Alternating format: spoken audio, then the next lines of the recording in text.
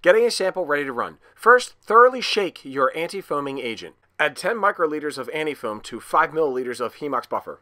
Next, add 20 microliters of additive A to your buffer solution.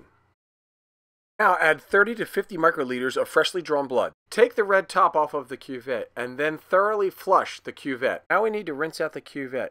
Using your Hemox buffer, fill all the way to the top and then flush it. Do this twice to make sure that there is no remaining water inside the cuvette. You can remove the cuvette to make it easier for you to pour in your sample. Fill the cuvette with your sample, flip the switch to air, and then adjust your temperature to 37 degrees Celsius. And put the red stopper back on the cuvette. Fill the sample above the temperature probe. Put the cuvette back into the analyzer. Use a sample vial filled with water to see the bubble rate, as shown here. Close the lid and now you're ready to plot your curve.